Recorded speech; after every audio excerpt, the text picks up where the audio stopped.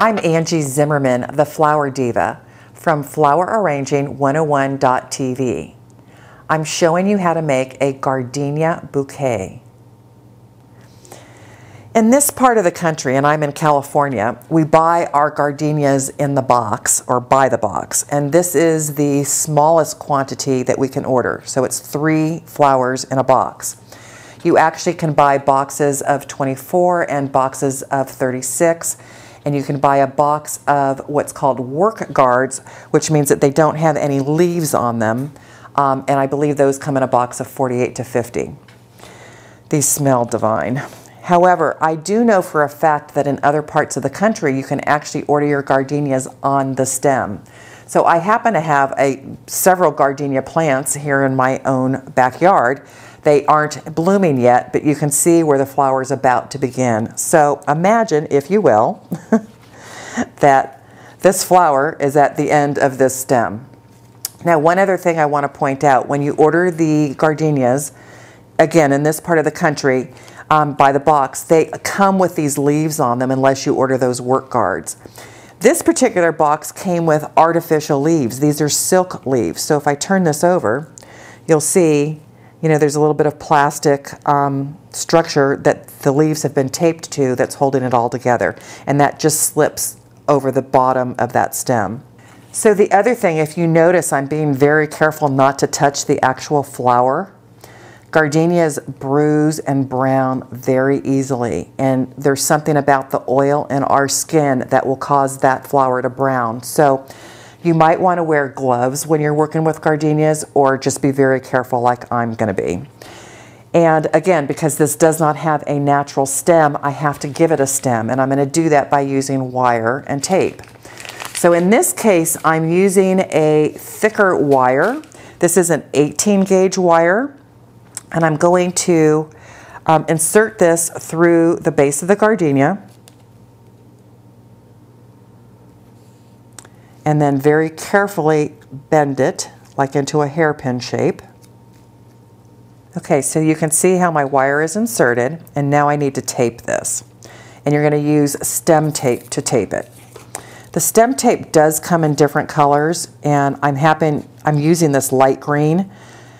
A dark green might work better. I find that for most flowers, the light green is the closest to the natural stem color. But every once in a while that I'm proven wrong with that. And because this has the artificial leaves, they are a little bit darker. I don't think it really matters because this is not something you're going to see. But I just wanted to point that out in case it becomes a question in your head. Okay, and I'm going to stick it in the vase just so it stays upright. And then I'm going to remove my next 2 flowers. And I will repeat the process. Again, I'm using an 18 gauge wire. I'm inserting it through the stem, bending it in half like a hairpin, and then taping it. It's very important that you get this tape on tight. So I get it started, and I'm pulling on this tape as I'm twisting the flower. If you were doing just these gardenias, if you were going to add any more greenery, you would, and then you would tape these stems together. But what I'm going to do is kind of a combination. We're going to pretend like we had some flowers on these stems, and I'm going to mix this with my actual gardenias. The best way for me to do that is to get the greenery in my hand the way that I want it to be, and then to insert those flowers. When you're all done, I then like to use, this is another bowl tape, not a stem tape, but a bowl tape. This is a stronger tape. It's the 1/2 inch green. It comes in white, and it also comes in clear. And I use this to now bind all my stems together. You always want to finish off your bouquet with a ribbon wrap. This is called a hand-tied bouquet, and this is just a double satin white ribbon. And I'm going to literally wrap it around that little stem.